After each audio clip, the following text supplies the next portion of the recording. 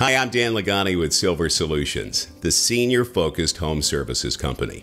And welcome to this edition of Age-Wise. The goal with the show every episode is to help make you a little smarter and better informed about something that you or a loved one may deal with as you grow older. And today we dig into the interesting topic, and that is the growth of telemedicine platforms, especially post-COVID. We sat down recently with the Chief Clinical Officer of one of the more interesting telemedicine platforms out there called NOCD, and we had a conversation with Dr. Patrick McGrath. His platform helps deal with, across all 50 states, a range of obsessive-compulsive disorders. We covered many of them, including a conversation about hoarding, where it's connected to OCD and how it differs. We also came to better understand why the World Health Organization classifies OCD as one of the 10 most debilitating afflictions someone can have. And most importantly, we talked about what effective treatment can actually look like. So if you or a family member are suffering from some form of OCD, then watch today's conversation. And we know that through this discussion, we're going to make your process a little bit better. Dr. Patrick McGrath, thanks so much for joining us today on Age-Wise. Well, great to be here. Thanks for having me. Appreciate it. So, Dr. McGrath, I talked in the intro about NOCD as an online behavioral health platform, but talk a little more specifically. What is NOCD and what areas do you focus on? NOCD is as you said, online platform. We do teletherapy with people, and we focus on obsessive compulsive disorder, but we also focus on body-focused repetitive behaviors such as hair pulling or trichotillomania, skin picking, which is called excoriation, tics, and we work with people who have hoarding problems as well too. You know, it's interesting you mentioned hoarding. I know that hoarding is considered a compulsive disorder. How does it differ than OCD? So perhaps you start with, what's the clinical definition of OCD? Sure. So obsessive compulsive disorder would be the experience of intrusive thoughts or images or urges that we find to be disturbing, or we think they're inappropriate, and they cause a lot of anxiety or distress or shame or guilt or something of that nature. So we do whatever we can to try to neutralize them. We do a compulsion, which could be a behavioral or mental act that you do to hopefully make whatever the obsession is go away. That works usually for maybe a few seconds to a few minutes, and then that obsession comes back again. So then you have to start the process all over again. Now, in the history of all of this, hoarding was considered originally as part of obsessive compulsive disorder. There was this idea that maybe people were compulsively gathering things together. But what we've really found, and why now hoarding is its own diagnosis, is that people with hoarding actually have a problem of discarding things. They have trouble getting rid of stuff, right? So when I'm now working with someone who has a hoarding issue, I'm going to take a look at their home and what's going on, and is there paths? Are they able to get through it? Are there rooms they can't even use? And we'll see, why is it that they've in the past saved so many of the things that they've collected over time. I want to come back to hoarding in a second because it is very close and dear to what we work with at Silver Solutions. But let's talk for a second more broadly about some of the other subtypes of OCD, because there's a bunch of them, isn't there? Yeah, so everyone's probably pretty familiar with things you'd see on TV. You know, the washing your hands because you're afraid of a germ. You will have the people who go and check the locks in the stove to make sure that everything's off or locked and everything's okay. You may even know about people who are very perfectionistic. But there's parts of OCD that people aren't familiar with. There's harm OCD. Maybe that wasn't a bump. Maybe I ran someone over with my car, and maybe I should drive back around the block again to see if I actually hit someone. There is perinatal OCD. So what if after having a baby, I'm afraid now, what if I drop the baby? Or what if I were to harm my child? You will have people who have relationship OCD. They may look at others and think, well, they seem to hold hands more than we do, or maybe they like each other better than we do. And if that's the case, is there something wrong with my relationship? And then constantly questioning it over time. I have to imagine that many of us do those things, but it may not meet the clinical definition of OCD. So where does it go from being just a normal human behavior that we all exhibit to something that really fits that definition of a compulsion? What's the difference? Yeah, we all have quirks, right? There's little quirky things every one of us does. There's some people who always wait for the garage door to go all the way down and then stare at it for a minute before they leave the house. And some people might, oh, you're so OCD. Well, no, you're really not in that instance. If it's not interfering with your life, if it's not taking up more than an hour of your day, we really wouldn't be diagnosing it as obsessive compulsive disorder. We would say, yeah, that's a quirky thing that you do. Silver Solution, we work primarily with older adults. And when we were discussing some of the early elements of hoarding disorder earlier, we know that that's a progressive compulsion. It seems to get worse and intensify over time with other trigger events. Is that the case with most subtypes of OCD, or do they affect all ages, all genders, all socioeconomic brackets? So OCD can strike at any time. It is more common in younger people. That's where you would see the genesis of it, but it's not unheard of that even someone who's more advanced in age could also develop obsessive compulsive disorder. But I like how you pointed out, Dan, something that I think is important.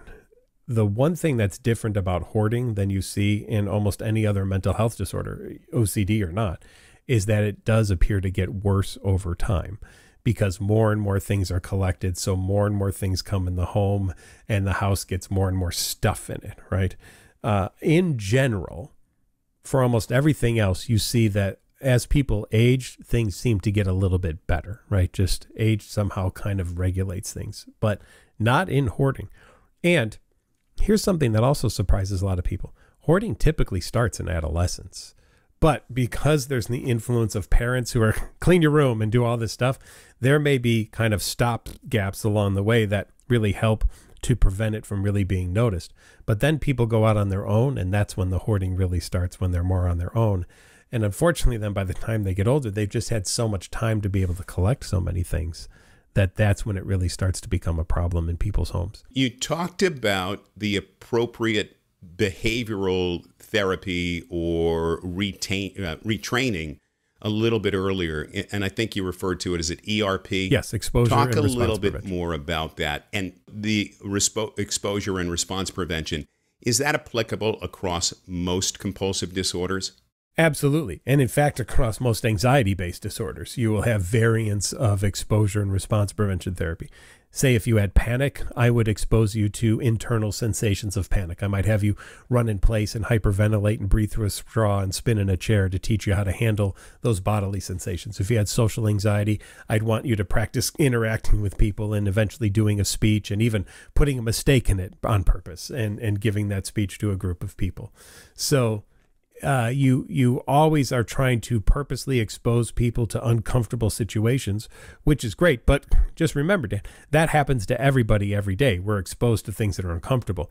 How you respond to it is what's most important. Do you do the immediately gratifying safety behavior? Like, do you avoid? Do you seek reassurance? Do you distract? Do you use substances? Do you do a compulsion?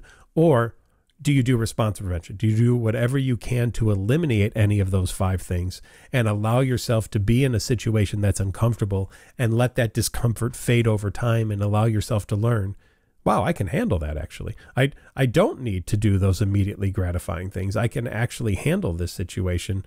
And once I learn that, then I'm going to be able to function better in my day-to-day life. Let's shift topics and talk about the on-staff therapists at NOCD. You're available in all 50 states in the U.S., plus some of the other international regions that you referenced. Are they licensed? How do you qualify or make someone that's calling or looking for help more comfortable that the feedback that they're going to get, that the training and ERP therapy that they're going to be provided is being administered by somebody that's qualified to do it? They are all licensed. And every therapist who joins NOCD goes through a very rigorous onboarding training about obsessive compulsive disorder. And then after that, they go through continued trainings about our subtypes as well, too. So there's a training for tics and BFRBs. There's a training for hoarding. There's a special training for child and adolescents as well, too. And we have quizzes and continuing education experiences. And we also have weekly ongoing case consultations available to all of our therapists too, to be able to attend for all of those areas so that they can bring up any case that might be on their caseload to one of us in the clinical leadership who can then help walk them through any troubleshooting areas that may need to be attended to. I want to touch on just one last thing. Sure. About the platform of telehealth. Is it telephone only? Is there a video option? And in many respects, did COVID help make that even easier for people to accept as a form of treatment? Yeah.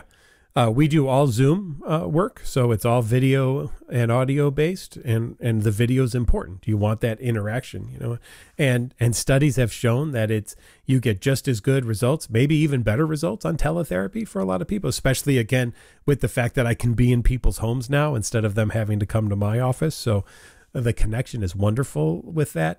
And we were teletherapy before COVID hit. So it gave us a leg up, actually, that we were already doing the teletherapy work. But COVID definitely helped with the acceptance of teletherapy as being a viable option. And I'm so thrilled now that even with changes in what's going on and how COVID seems to be kind of falling by the wayside a bit, we hope anyway, that teletherapy is still going to remain and be a viable option going forward for people to be able to use. And Patrick, at some point, the question always comes up about cost. What does the therapy cost, and does insurance cover it? Insurance covers a vast majority of the work that we do, so that will depend. It could be a full coverage, there could be a copay, and there could be people who it's more cash pay. And we run promotions at times in various states for therapists, and we do, as I said, have a payment plan available as well for people too. So we can work with people on the cost to make sure that it's not a burden to them. One of the things, Stephen, when we started this was we wanted to make sure that we had a type of therapy that was affordable. Often, if you're going in, even in some major cities, you might pay $300 or $400 out of pocket to see an OCD specialist in some of the larger markets. We want to make sure that we have a more affordable experience for people so that anybody who has OCD would be able to get the help that they need. Yeah, it's fascinating. Even at Silver Solutions, where we used to do all of our home assessments in person, the vast majority are done via video. And not only is it more efficient, it feels less invasive for the families.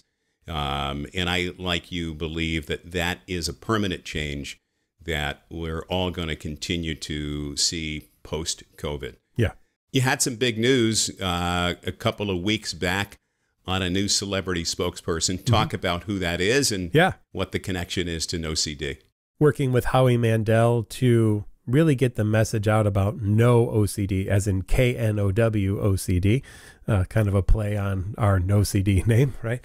And I thought it was a great idea of getting a comedian to talk about OCD not being a joke, right? So here's someone who's made a living about jokes, but who also has OCD, who will tell you that it's the most difficult thing that he has to deal with on his day-to-day life is having OCD, and how it's not a funny thing and it's not something, again, that anybody wants or you just have a little bit of or something like that, that it's a very significant problem. So we're really happy to have that partnership with Howie Mandel. Before we go, talk a little bit about your own journey. You're a clinical psychologist and you're the chief clinical officer of NOCD.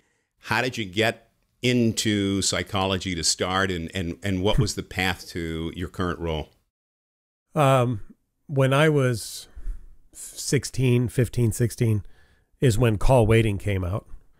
And my father forced call waiting upon the family because I was doing therapy sessions with people. I was like Lucy with the psychiatric 5 cents please kind of thing going on. I seem to have helped someone once talking to them, and then my phone number started getting passed out to other people who would randomly call me and say, you don't know me, but you talked to so-and-so once, and they said you were helpful. Can I talk to you? And I was like, okay.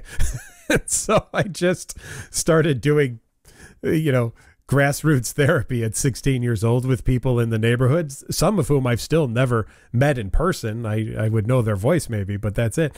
And so I thought, well, maybe this is what I do for a living. So I went to graduate school and then was fortunate enough to get a postdoctoral fellowship at the St. Louis Behavioral Medicine Institute and work with Alec Pollard, who was one of the pioneer treaters in intensive treatment for anxiety disorders and OCD. And I worked under him for a couple of years and then went out and started opening up my own programs. So I've opened up a few intensive outpatients, some partial hospital, and even a residential treatment center for anxiety and OCD. And then when this opportunity for NOCD came along, it was a great fit to be able to take things that are going on personally and professionally and combine them all into one. So I get to work from home now, and I have the broadest reach of working with people who have anxiety and OCD that I've ever had in my life, and it's very fulfilling. Dr. Patrick McGrath, the Clinical Director of NOCD, thanks so much for joining us today and for being our guest on AgeWise and for helping to make us all a little bit smarter about a really important topic and an exciting new platform for treating compulsive disorders. I'm Dan Lagani. If you liked today's episode of AgeWise, please share it with a friend. And if you want to subscribe, you can visit all of our back sessions by going to silversolutions.com and clicking the video tab, or by going to Apple Podcasts and pressing the subscribe button for AgeWise. Thanks again for joining us, and for all of us here at Silver Solutions who work hard every day to make your life better. Be safe and stay wise.